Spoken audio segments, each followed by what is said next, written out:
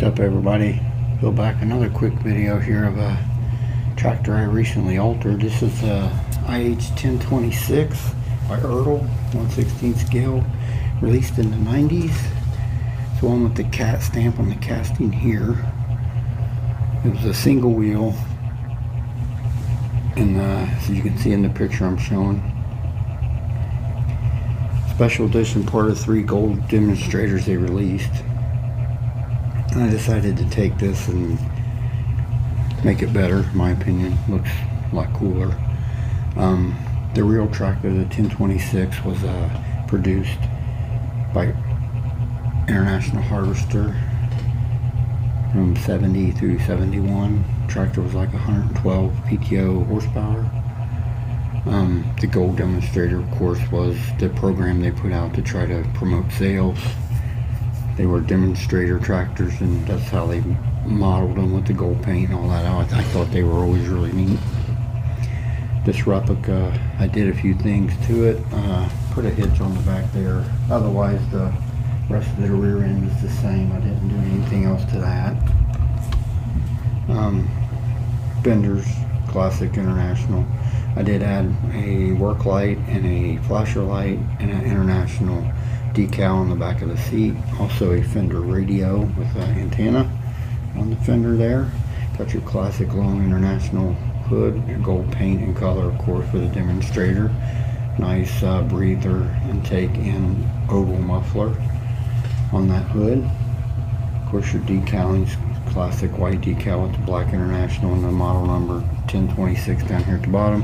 Hydro up here at the top by the grill for hydrostatic. The engine details, I done nothing with that, so it's all the same as far as that goes. No changes there at all. That's all the same. Classic 1026 grill styling here. Pretty nice. The suitcase weight, now the front weights, the weight set, I did add that.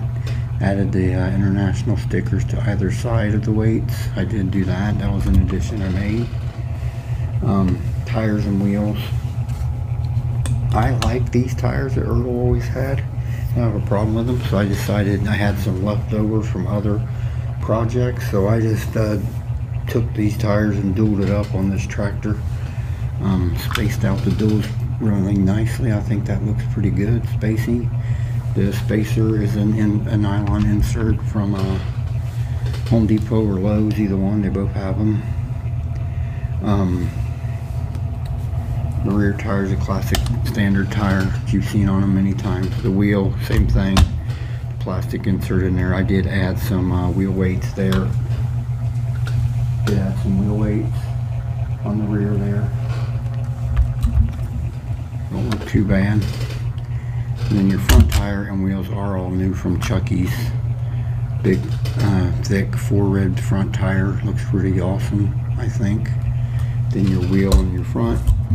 Deep rim wheel, metal, of course, and then the insert in there with a cap, and I painted the bolt patterns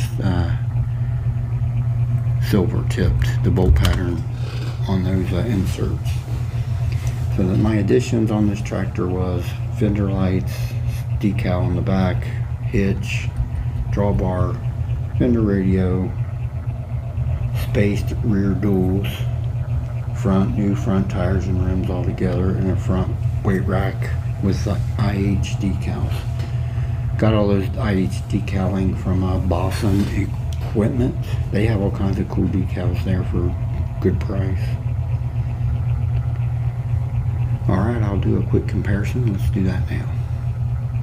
Alright, everybody, Ertl 1/16 scale IH1026 custom alongside my Ertl 1/16 scale John Deere 5010 Prestige, I believe. Green versus red again, but it's always been the classic bout. They look pretty neat side by side anyway. Alright, everybody, I'll move on to some final thoughts. Let's do that now. Alright, IH1026 1/16 scale customized by me. I did some stuff to it. I think it looks great like this. I like how it came out. Looks pretty sharp.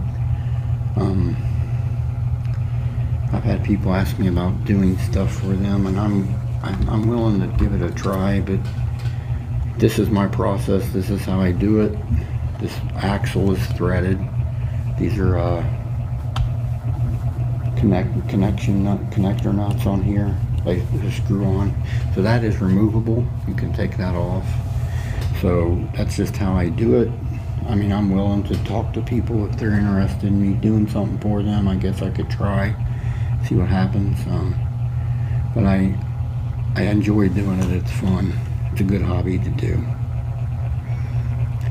Alright everybody, I'll bring that camera closer for a quick look. I want to thank everyone that watches my channel. Y'all have a blessed day, and we'll talk again soon.